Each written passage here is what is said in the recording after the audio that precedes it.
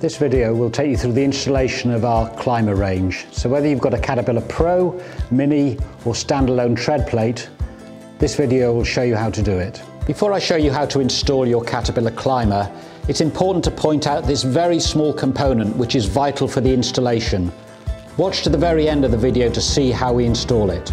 Once you've worked out where in the home you want your climber to be, you need to place the pillar against the wall and make sure it's vertical using a spirit level. Now, using a pencil, mark on the wall at the top of the slot at both the top and the bottom of the pillar. Now drill the holes where you've marked. You can find the size of drill required in the instruction manual. Having put the wall plugs into the holes, now screw into the wall plugs using the screws provided until they're about 5 millimeters away from the wall. Next, slide the pillar onto the screws that you've just put in the wall. And using a screwdriver, tighten them up so the pillar is fixed firmly against the wall.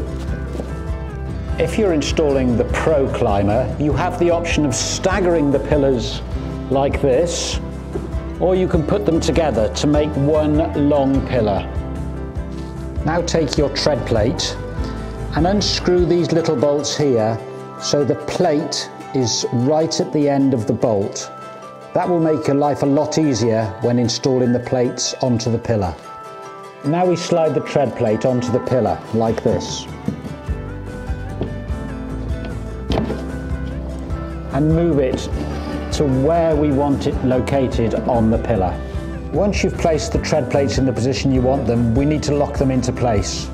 You do that by tightening the bolts, initially by hand, and then when it gets a bit tight, use the small Allen key to do the final few turns. The next stage is to locate the carpet onto the tread plate.